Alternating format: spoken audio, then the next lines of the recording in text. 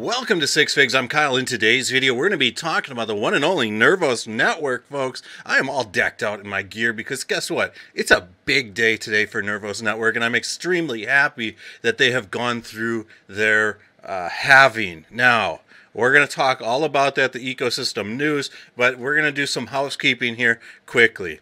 The Ultimate Risk V event is going down in collaboration with Polkadot, Nervos, Cosmos, Rooch, Risk Zero, hosted by the one and only, folks, Bitcoin Queen. Check her out on Twitter. Good stuff there. Now, this is interesting. I can't wait for this. It'll be on YouTube. Very easy to access. But please, folks, just register. You can find the registration link in the description and the pinned comments. Big shout out.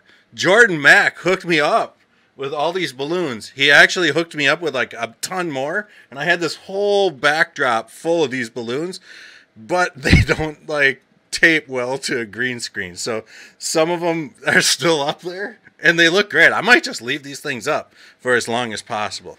But you can see Jordan Mack, boy oh boy, he's over there loading up these balloons. Man, looks good.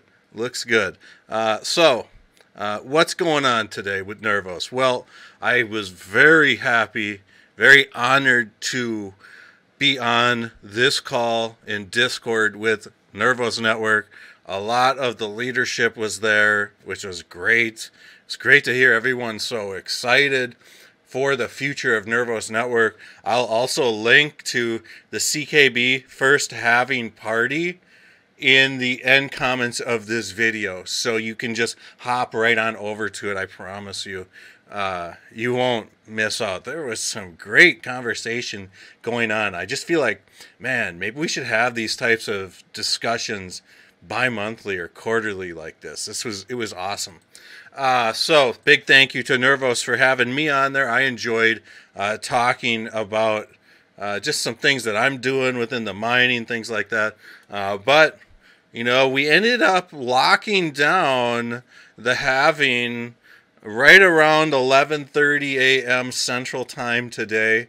It came quick, and then boom, it was gone. And now we're sitting at, you know, another 4 years. So I thought I would share my story about when I first learned about Nervos Network, folks. And this was February of 2021, and it was February 21st, 2021.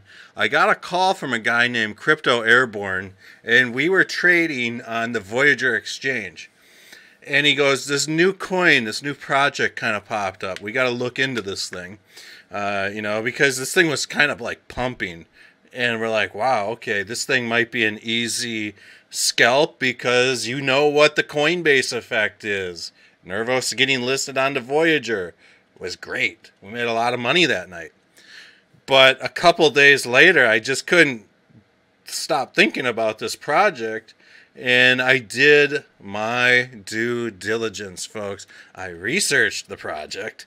And here's the one of the first videos I did 3 days later on CKB.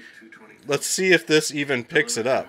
Hello, everyone. It is, what is it, Wednesday night, 2:24, 8:20 p.m. A little bit different of a video. Wanted to talk about the Nervos Network I called coin, it Nervous. CKB. It just got listed on the Voyager network. I had never really heard of the coin, to be honest with you. Currently trading at sub-pennies. Now, one thing I wanted to talk about this coin was that Nervos is planning to kind of combine the best of Bitcoin and Ethereum into one coin.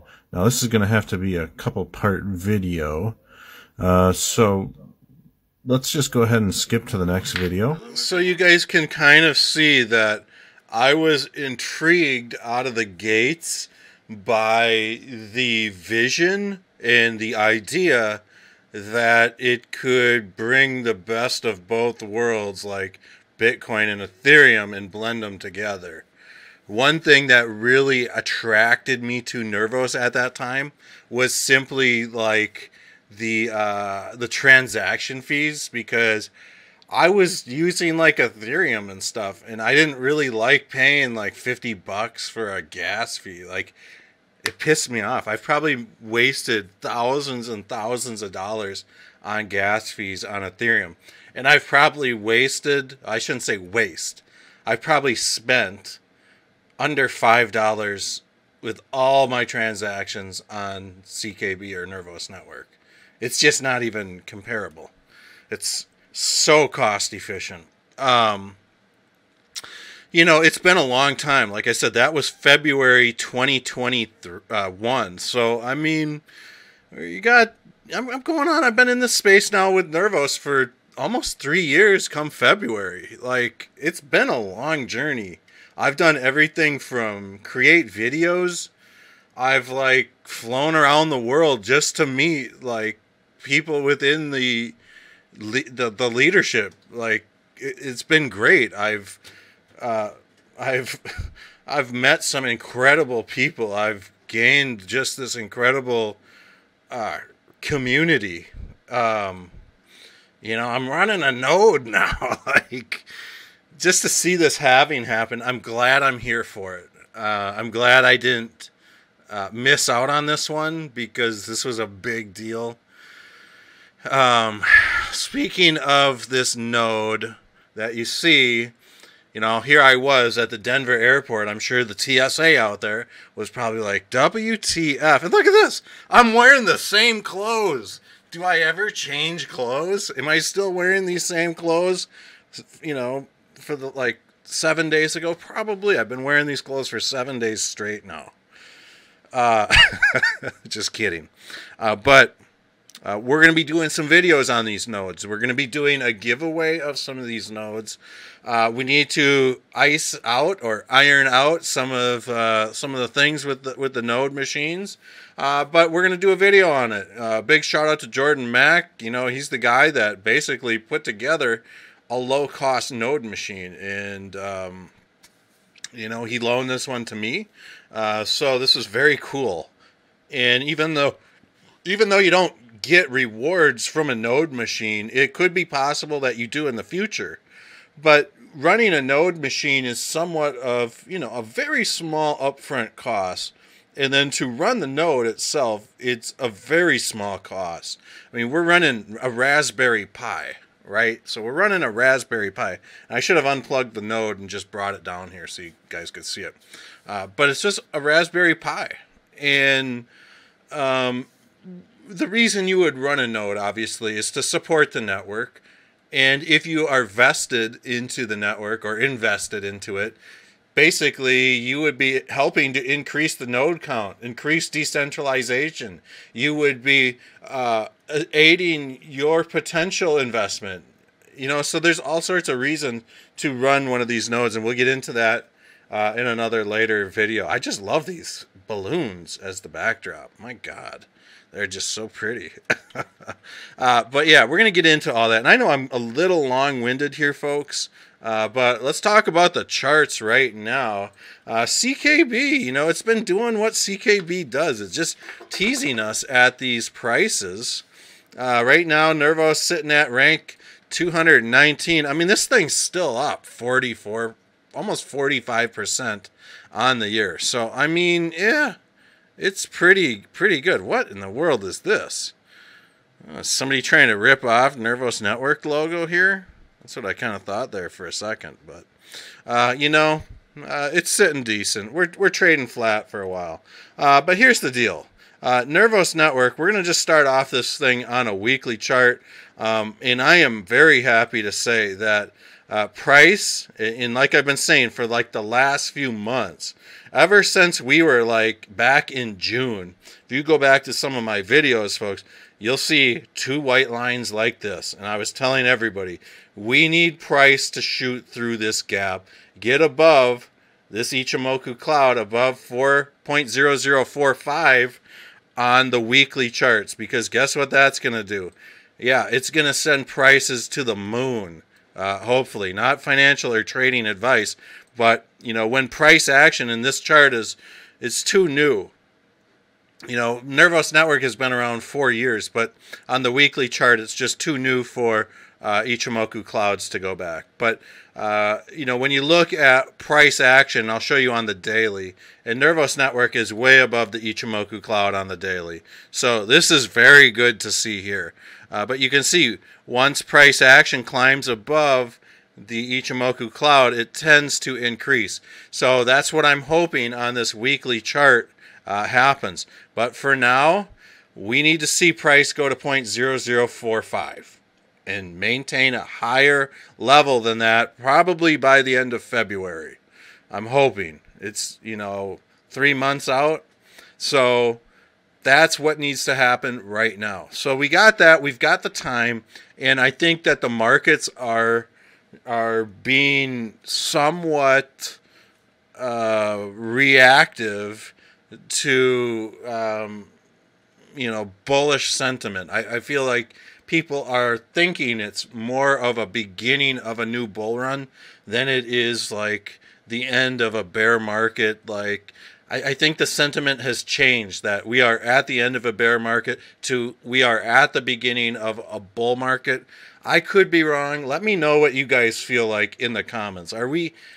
We're right in that gray area. I feel like of you know, people just trying to navigate, myself included. So we'll figure it out. But yeah, I mean, I'm just looking at this thing on the 4-hour chart. There's some weird price action going on. We had a nasty dip back on the 9th, and we had somebody made a huge buy here. And, you know, I'm hoping to see this price action keep ripping to the upside. There was very nice Elliott wave theory to the upside. I mean, yeah, you could maybe still classify that as a run to the upside, because technically I don't know if this dip went lower than 0.2 here on an Elliott wave theory chart, but you know, it's right, very close. So I do think that this is still a valid Elliott wave theory pattern, and what we need to see happen is some sort of a corrective wave like this play out, and I would love to see maybe somewhat of a falling wedge or something like that happen, where we get the bounce to the next level up. Maybe that will rip us up to that 0.0045. And like they said, that 0.0045, you can see this is where it hits some big resistance right up in that area. So I think that is valid. One thing that I wanted to do right now is just throw up a Ganfan, and I wish that I would have had this placed beforehand. So let's just throw this up right now. Bear with me 1 second, and I'll explain the mechanics of the Ganfan. Basically what I like to do is find like a low point, like this low here, throw up a couple 45-degree angles, and then we use something called the Ganfan. Depending on where you're from, you'll pronounce it differently. And then what we do is we throw up these points. And when we look at price action, isn't it interesting to see, you know, how price kind of reacts with some of these points? You can see how price came up, got rejected by this level, came back down, rejected, came back down, pumped right through it, got rejected here, hung along this line here. I mean, came up. You guys can just kind of see how these lines really play into price action. So right now, it wouldn't surprise me to see CKB maybe come on down to the 0.00333-ish area, and this might be enough to constitute as like a corrective wave. And I think that it's going to be coming down to test this this 200-day moving average on the 4-hour chart. If you see it failing, you know, we can maybe look to the 0.0032-ish level or 0.003-ish level as well. We'll stay in touch with this a little bit more going forward, folks, but just, you know, check out this video. If you guys want to check out the halving party, it'll be right here. So this will take you to Nervos Network's halving party. So other than that, folks, I love you all. It's been a great day. I'm going to be cranking out some videos this week. It's just been kind of crazy with my life this last week. I was traveling to LA. I was like, my wife had back surgery and like taking care of the kiddo, and it's just been crazy. I just haven't had time to like make videos and stuff. It's just been very difficult. But I'm back in the saddle now, hopefully. I'm long-winded in this video for sure, but it was well worth it because this was an amazing day, to say the least. So we'll see you guys all in the next video.